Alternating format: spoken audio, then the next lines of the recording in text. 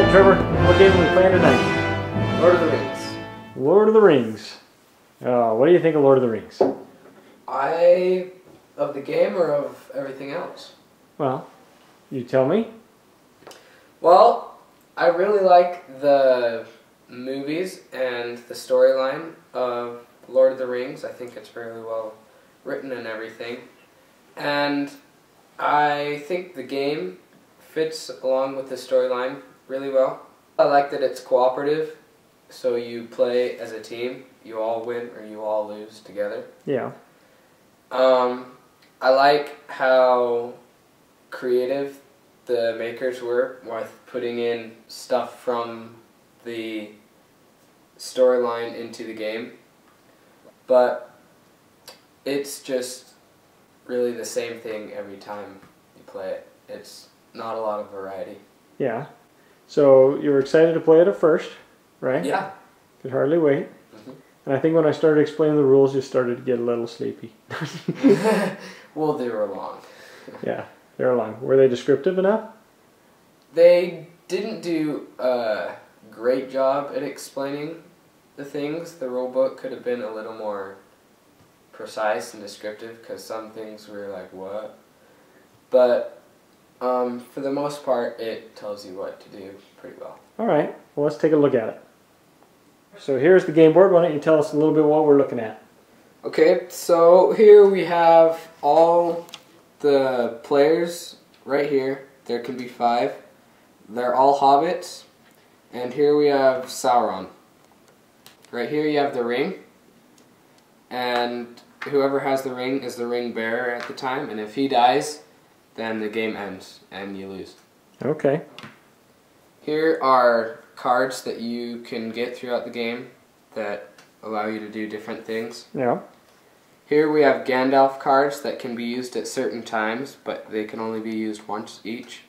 Here we've got tiles that have different symbols on them. Here we have event tiles and shields and markers.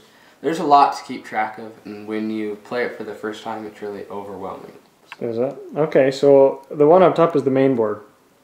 Right here? Yeah, how does that work? Yeah, so when you're Hobbit, everyone starts out on number 0. They're numbered 0 to 15. It's called the corruption line, and if you, for some reason, have to move up on the corruption line, you probably won't have to move that far. But if you move up, then you get closer and closer to Sauron, who gets closer and closer to you. And if you land on the same space as Sauron, then you die. Okay. And you're taken out of the game. Dang. If the ring bearer lands on Sauron, then everyone loses. Okay, so you play off of that, and then I see also circles where your marker is. Yeah. So right here, it explains which scenario boards you have, which are these. Okay, let's take a look at the scenario boards. So the first scenario board is Moria.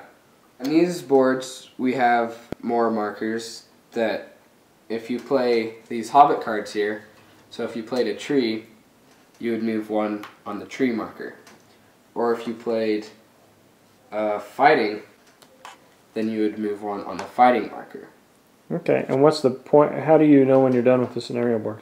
Once you're done with the scenario board is when this marker has gotten all the way to the end. On the main activity. On the main activity, or this marker has gotten to the end of there. And those are bad events. Yeah. Well, can you show me quickly what the other scenario boards look like? Okay, so let's clear off this first. Each board has double sides. So on this side, it's got Moria and Helm's Deep on the other side. Okay. That's another scenario. Okay. This, on the other board, is Shelob's Lair, the giant spider. Yeah. And Mordor, where they destroy the ring. Yeah. Fine. Now, how many players do you think it's best to play with? I think it's best to play with 2 or 3. If you go to 4 or 5, it gets tricky because you're all having to do something and it's really hard. But if you're up for a challenge, you can do that. Yeah, so the more people, the more likely someone's going to die. Right. Pretty much. All right, so what would you rate this game overall? I would rate it about a 3 meeple. It's fun, but it's, like I said, it's not full of variety. Once you play it once and a couple of times, you notice that the same events keep occurring, and there's a lot of tiles in these that seem to stay the same. Yeah. Okay. So you pull it out once in a while? Yeah. Okay. All right. Thanks. Mm-hmm.